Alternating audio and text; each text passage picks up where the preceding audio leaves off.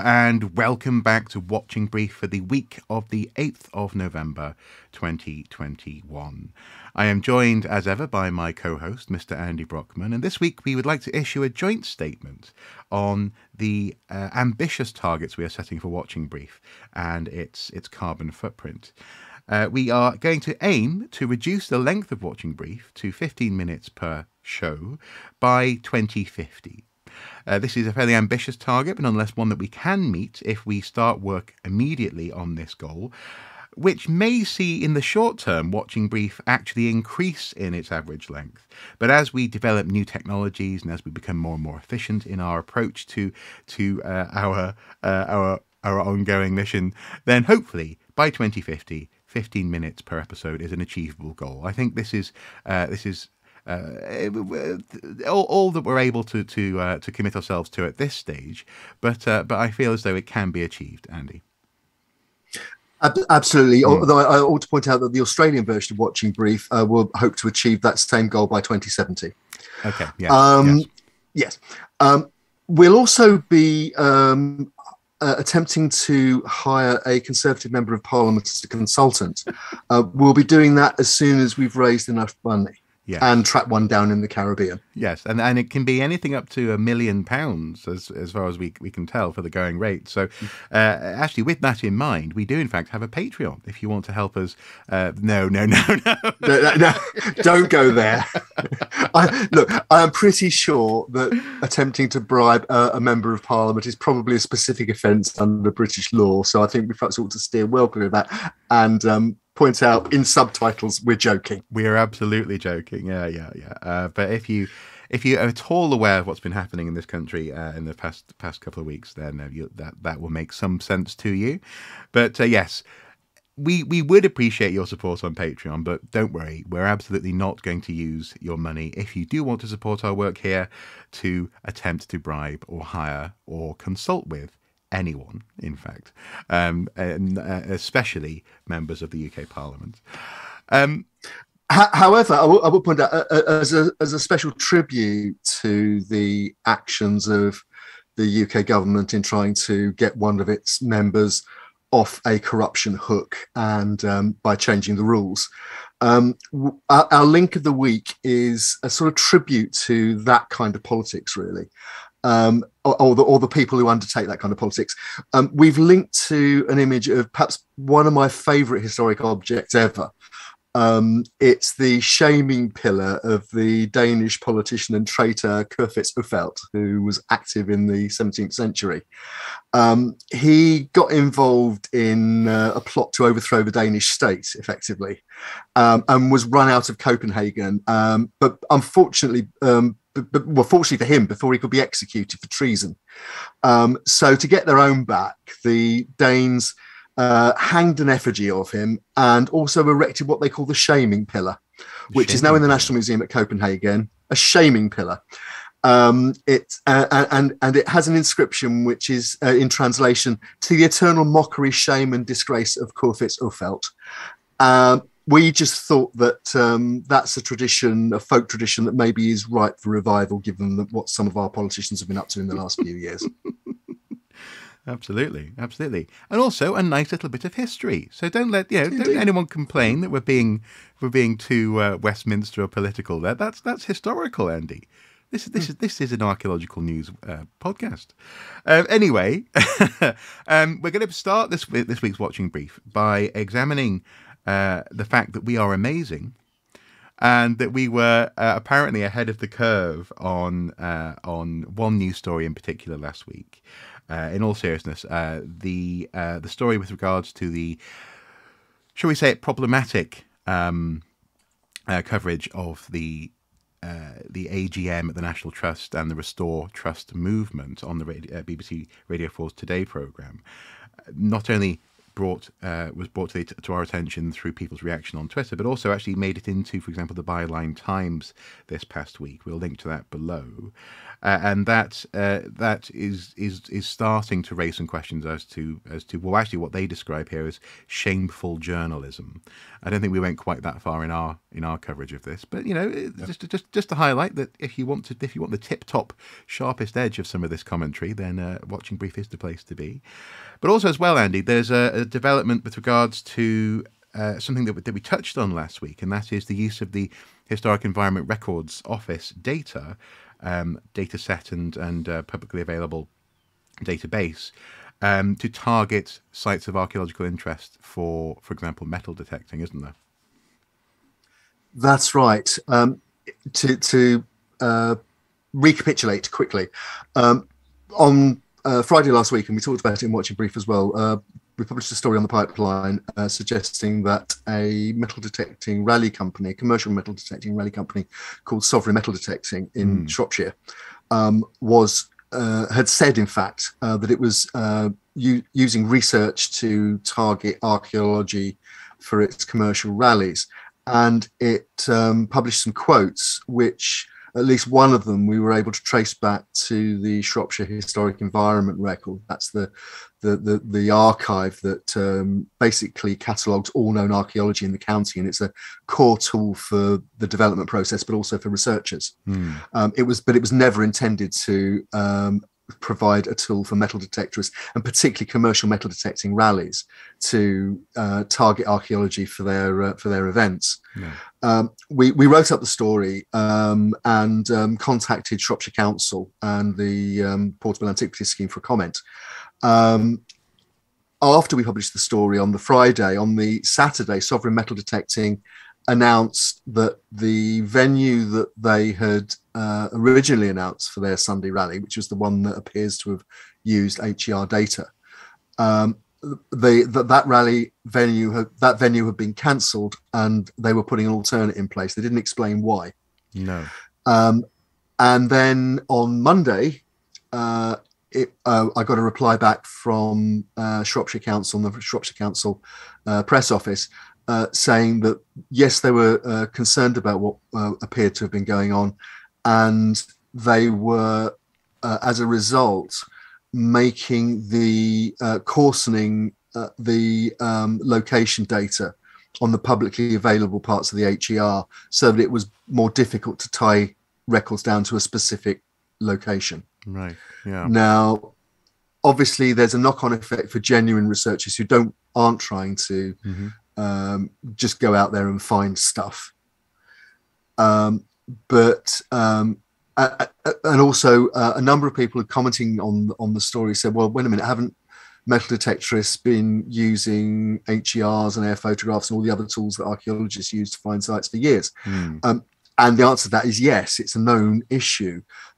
What I think was different about our story was that I think it's the first time that we've tied a specific location and a specific company down to using H.E.R. data to promote their rally. Yeah, it's interesting. One of my first roles in the Northeast when it comes to sort of the heritage sector was working. Was volunteering at the local H.E.R. office. Apparently, they didn't at the time often take on volunteers, but I seemed like a eager, reasonably capable person. And what was interesting there was that experience really highlighted a couple of things for me. First of all, it highlighted the range of people who come to use H.E.R. records. And it is a range. Some of it will be commercial archaeologists, some of it will be academics, some of it will be interested members of the public, both local and from further afield, who are looking into certain records or plots of land or questions that they maybe have identified on the web portal and want to come in and actually check maybe some physical records if they're available. So access is a key aspect of the H.E.R., or certainly, again, was, back when I was volunteering for them, was a key aspect of the database and local or regional, rather, offices. But also, there's a strange tension that I was right in the middle of during my time volunteering, whereby I was, one of the big projects that I was asked to do was to transfer data that had been taken from local records from a diving, an amateur diving group who had been able to more securely identify the locations of shipwrecks off the coast. So off the northeast coast in and around Tynemouth and up and down the coast as far north as Berwick and as far south, I think, as Middlesbrough. And that was interesting because it meant that we were able to more accurately describe what was there. So there was discussion about whether this was a triple screw engine, this kind of thing, if the ship's bell was present, so on and so forth. But implicit in these non-archaeological reports, these were reports of hobbyist divers who were looking for interesting places to dive. There were descriptions that were built into those that were kind of highlighting objects of value, things like ship's bells, things like brass, or identifiable naval artifacts and memorabilia, I suppose, especially things like name, ship's name plaques, this kind of thing. And we were at the time we were sort of querying as to how we go about recording that in the H.E.R, because in that sense the record had to be as full as possible, and this information was available on paper elsewhere if someone cared to go looking for it.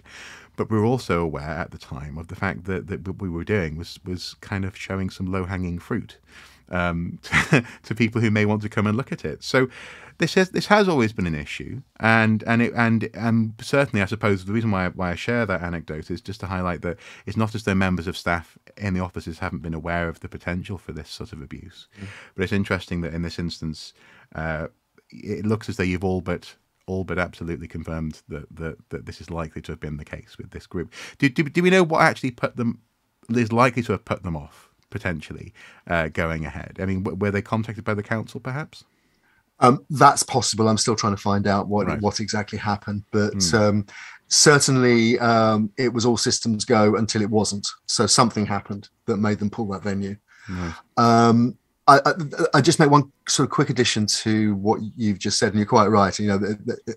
People working in H.E.Rs have known about this for some time and been concerned about it for some time. I think, like many other things, the arrival of the medium we're talking on now, the internet, has changed things, because there is now, and again, a number of people have contacted me since the story came out, expressing concerns about the wholesale, in some cases, export of H.E.R data onto privately operated websites. Yes. For various interest groups.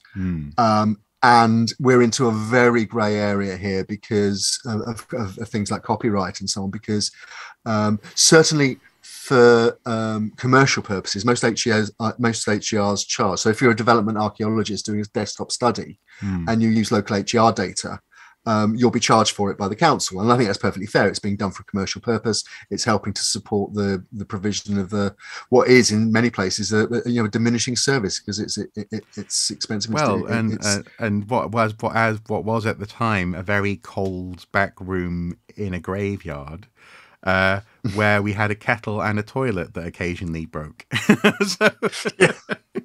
There wasn't even a toaster. Exactly. There wasn't even, we couldn't even make a toasty. Anyway, go on. Yeah. So no, exactly. So, that's exactly the point. That there's been a lot of concern in the archaeological community for some time about the fact that some councils don't even maintain an H.E.R, although they're supposed to. No. It's at least they're advised to. It's not statutory. No. And although again there've been campaigns to make it statutory, but the idea that this data, which is essentially public data, is being used commercially without permission, and potentially in some cases in ways that are potentially harmful to the things that's actually meant to be there to understand and protect, which is this the historic environment, the historic record, what's out there in the landscape. It is concerning. I suspect from the contacts I've had since the story came out. I think there's going to be a follow-up, and all I can say really is watch this space. And if any anyone watching this has experience of the H.E.R. being misused, and we want to encourage people to use H.E.Rs to do proper research that gets published, family research, whatever it is. But we need to know if H.E.Rs are being used to target and potentially damage the historic environment. Yeah. So if anybody has got any information on that, please get in touch. Yeah, no, well, absolutely. I suppose something that occurs to me, I think it might have been our friend Reese in Australia, potentially, who commented on last week's video, suggesting that one way around this sort of problem is to make it so that people have essentially paid membership access. So he was talking about how if it was him or someone else, certainly mentioned how in Australia you have registered heritage workers, people who are trained cultural asset management types, who have a login, and if they want to get data, then we know who was accessing the database, and they have to pay in order to do that. The problem there is that it somewhat goes against the spirit of the H.E.R. and I don't think we are yet at a point where we have to recommend or suggest or move towards that sort of gated access or lack of access, I suppose. One of the beauties of the H.E.R. is that it is actually open access for anyone who is interested. But I suppose a question, though, implicit in that is how on earth do we potentially square that circle or circle that square, in so much as we can't police how people, we can't police intent, can we? I suppose if we're going to allow access. No, that's absolutely true. And the point about access and maintaining access was made by Shropshire Council when they responded to media request. That it is a public record. It needs to be. It needs to remain accessible to the public. There are precedents for potential ways of dealing with this kind of issue. For example, the Portable Antiquities Scheme database. If you want access to the higher level database information, including the 8-figure Ordnance Survey grid references and 12-figure Ordnance Survey grid references, then you have to apply to them for a login and show that you're a bona fide researcher. Okay. Yeah. So you have you basically have different levels of access. So there's a publicly accessible database which certain information is excluded from, and then the higher level, which is is accessed by password, and there is control over who actually gets the passwords. Okay. So there's something there potentially in terms of access. Yeah. It's just that having a wholesale ring-fenced database is not the goal of the project in that sense. Yeah. No, and I think it's worth mentioning as well, one of the government's ambitions that it's announced is to make the development process as online as possible. And in fact, quite a few counties have started to migrate their database, their H.E.Rs onto online where they can. And that is a trend that will only increase, I think. Where H.E.Rs are maintained, they will increasingly become digital. So the issue, becomes a very live one. Yeah, well, sorry, not to add something else to that as well, but also I guess there's also actually a real positive, a boon there in terms of transparency. So something that we mentioned, I think, a couple of watching briefs ago now, was the issue whereby some people, especially if they're interested in the potential value of an artifact that they may have recovered, often there's a suspicion that people at museums and people in archaeologists and others have vested interest that they're somehow hiding from the public. And so, again, being anything other than transparent up until the point at which you are putting an object in danger, I think would probably make these sorts of interactions even more fraught with potential for misunderstanding and downright suspicion. So, okay. We'll have to try and find a way forward there. Let's get right on that. We'll get on that straight away after this watching brief, shall we? We'll solve that problem. In all seriousness, though, along with world peace and world hunger, yeah. Exactly. And the climate emergency. Exactly, yeah. As part of this segment as well, we've included a link to an article below highlighting, in the context of the National Trust, the conversation that we had last week, and also the Byline Times coverage of it this week, highlighting it's an opinion piece. It's an editorial, essentially, I suppose, from the perspective that Number 10 is marching a coach and horses through cultural institutions in Britain. I'm not sure that we necessarily need to go into that right now here, but it does. That's the reason why we've included that link below. Is it sort of expands on something that we were talking about last week, and also, frankly, the general context of heritage in this country at the moment. The article you're referring to is by Charlotte Higgins, who looks in detail at the people in the Downing Street operation, who she argues are behind this whole culture war effort, which is also being mirrored by magazines like or newspapers like the Mail and like the Telegraph and the Spectator, Spectator, and various people on Twitter as well. It's a developing story. Yeah, well, and it's also as I say, it's just one of the things that is a reality for archaeology and the heritage sector in the UK at the moment, and that's really underscored by the opening for our second segment for this week's Watching Brief, which I've sort of loosely titled "It's Hard Being a Student These Days," in so much as the somewhat hostile, or at the very least suspicious, environment that surrounds cultural education at the moment in this country, that is being encouraged by people with a lot of power, is highlighted once more at Sheffield, where they are calling for a new rally. Unite Against Cultural Vandalism is set to have a face-to-face rally on the 1st of December this year. I have to say, this, and also in the context of some of the other things we're about to talk about, it can't be easy. It really can't be easy studying to be an archaeologist or a related humanities academic at the moment. Absolutely. Look, I mean, everybody has had an appalling 18 months with COVID. It's the situation in higher education has been particularly fraught. At the beginning of the pandemic, we had students almost being barricaded and quarantined into accommodation blocks in Manchester, and course, tutors trying to conjure up online courses from a standing start, really, because the tradition has been for in-person teaching, and in-person seminars and so on. So the whole mechanisms of higher education were thrown out of joint and thrown back together again. Added to that, there has been what some people argue is a concerted attack on the humanities in general, and some archaeology departments in particular. Chester came under threat. Fortunately, there haven't been any jobs lost there in the end. But also, Sheffield, we've covered ad nauseum on the Watching Brief, and also Worcester, slightly more recently, where in both cases the archaeology departments are being closed.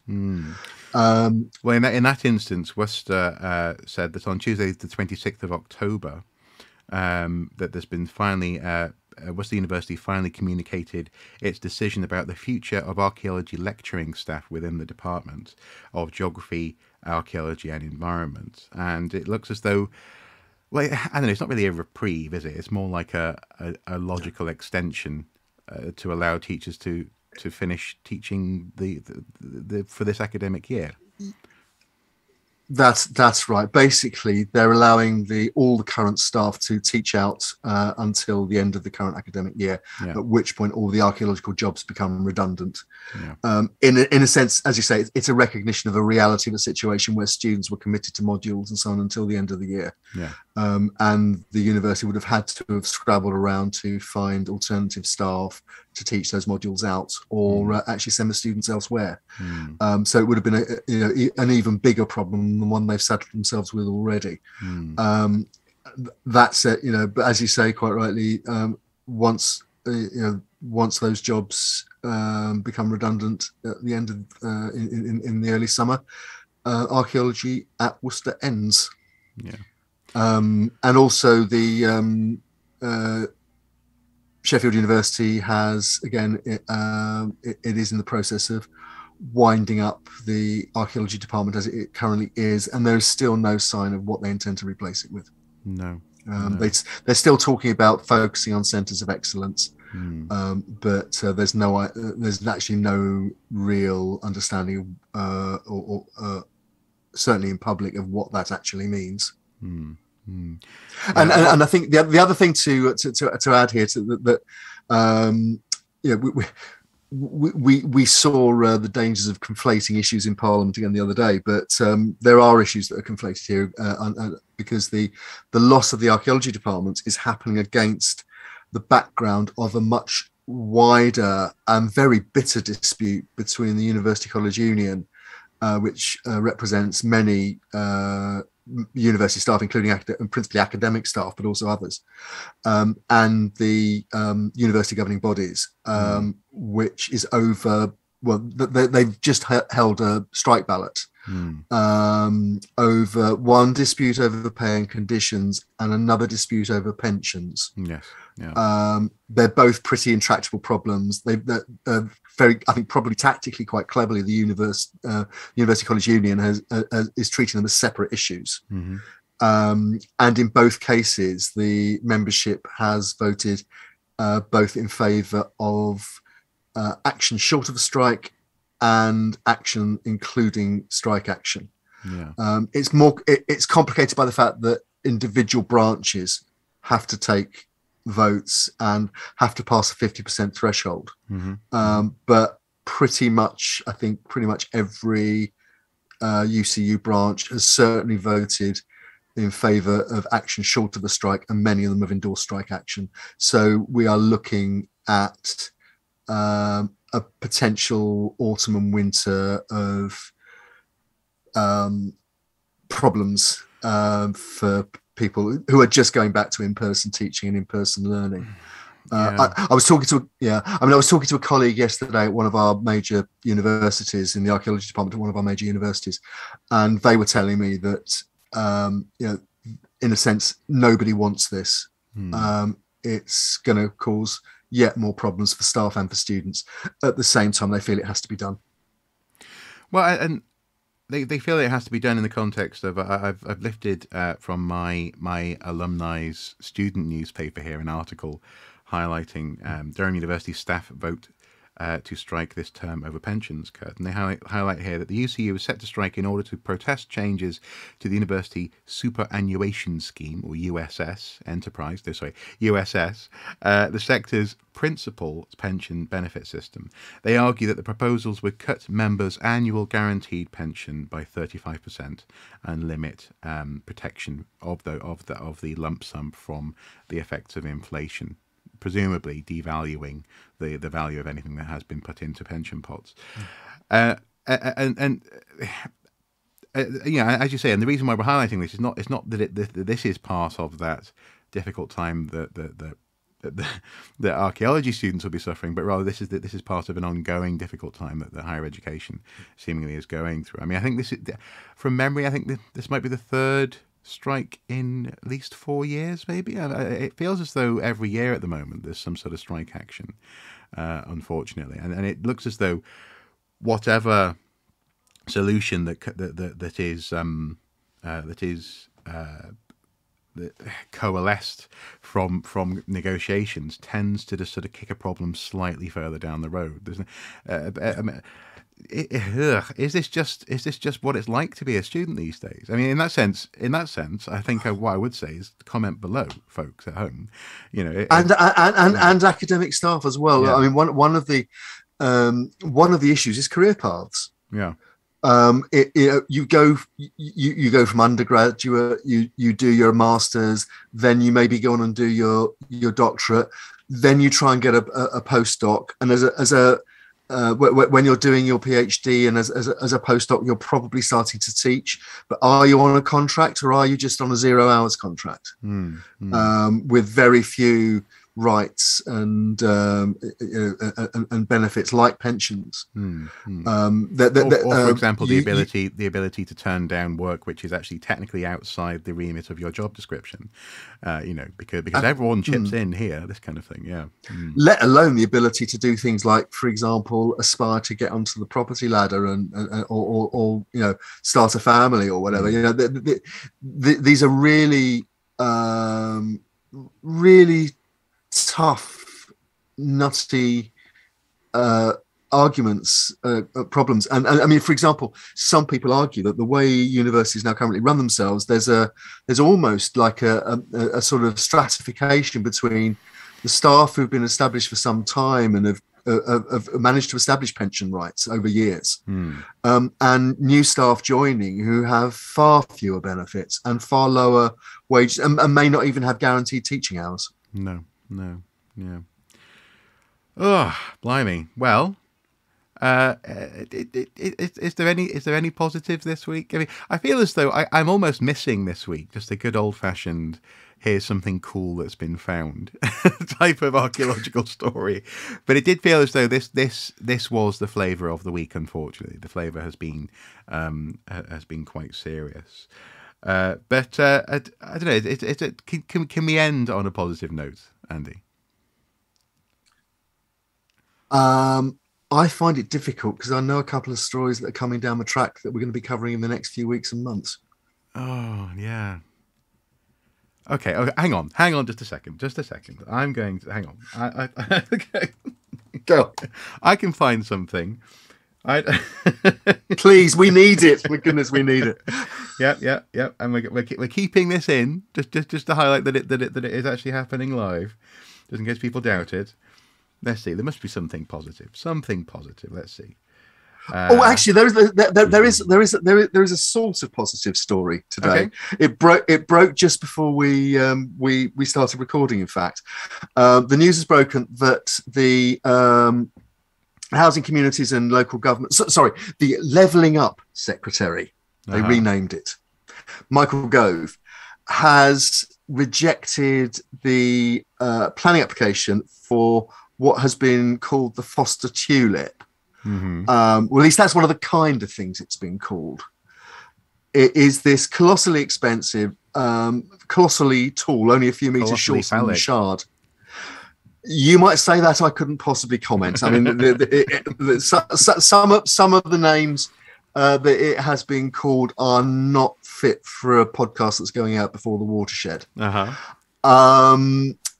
Michael Gove has turned down the application on two grounds, one of which is embodied carbon, and because the amount of carbon the project would generate for absolutely really no point whatsoever. Which actually ties in with something we were talking about a couple of watching briefs ago in terms of architects and other bodies trying to move towards more carbon neutral building. Absolutely, yeah, that's absolutely, a positive. Yeah. And then it's a very we're always happy to bash the government, but also we have to give the government credit where it's due, and credit is due to Michael Gove here, I think, for rejecting what was an absolutely ridiculous planning application. Yeah. So carbon and get this, heritage grounds. Oh. It would have had a very intrusive visual impact on the Tower of London World Heritage Site. Right. And it was opposed quite vehemently by Historic England. Is this the government learning a lesson from Liverpool? It is certainly possible.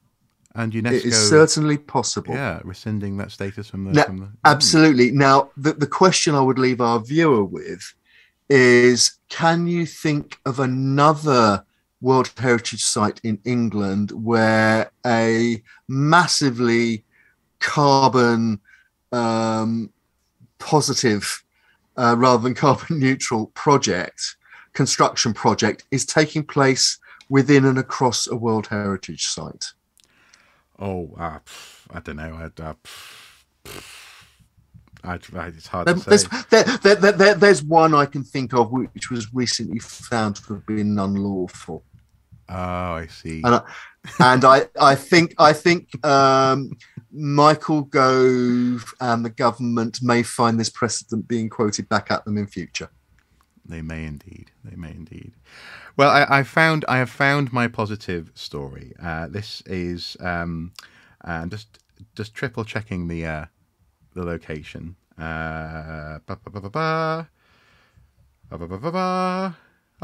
Yes, cool. Okay, great. So this is the story of a ring which has been discovered, according to CNN. Is it one ring to bind them all? It's not. It's wrong. One ring to maybe rebind your head after a hard night's drinking. This is a ring that's been found in Israel, excavated in the city of Yavne, and it's a ring that has a jewel in it, an amethyst, that had various virtues attached to the gem. It includes, for example, the prevention of the side effect of drinking, known as the hangover. The ring was found just 150 meters or 492 feet away from the remains of a warehouse containing the amphora that stored a great many liters of wine. And the excavation field test. Were they field testing? they field testing the ring, exactly. The excavation site has been dated to approximately the 7th century, around the end of the Byzantine era, and the start of the early Islamic period, though officials said the ring could be even older. Gold rings inlaid with amethyst stone are known in the Roman world, said the press release, and it is possible that the ring's discovery belongs to elites who lived in the city as early as the 3rd century AD, or Common Era. So there you go. Yeah, that's a nice little story. A ring to stave off the effects of a hangover. I hate to impose a sense of reality on this, but in my experience, and there are many alleged cures for hangovers, and they never work. I think whoever bought that ring was had. You see, you just had to do it, and you just have to bring us back down. Look, I'm very happy to experiment and see whether it works. Yeah. So I mean, if they'll let us have borrow it or make a copy, I'm very happy to see whether it works. With the party seasons coming up, plenty of opportunities to give it a go. Well, apparently we're going to have plenty of beer this year in the UK, but very few turkeys. So there we go. This will help us with that. Iron brew as well. I've heard people say that iron brew, and apparently is a good hangover. We've even had Alexandra Ocasio-Cortez, the AOC, the American famous American senator, tweeting from COP26 that she managed to find iron brew and she loved it. Excellent. Although. And so we really are going off on a tangent here, but although we are, it should be said that iron brew, it was recently, or not that recently actually, a few years ago now, it was altered so that it doesn't have as much sugar, and Mrs. Soup is not happy. So whenever we can, we get the original 1908 recipe iron brew. It comes in glass bottles. But anyway, sorry, that's nothing to do with anything. It's like, no. We're dealing with material culture and historical the archaeological history of food. I thought you were going to say the hysteria of going slowly mad, but anyway, that's as well. It has been an interesting week for various reasons.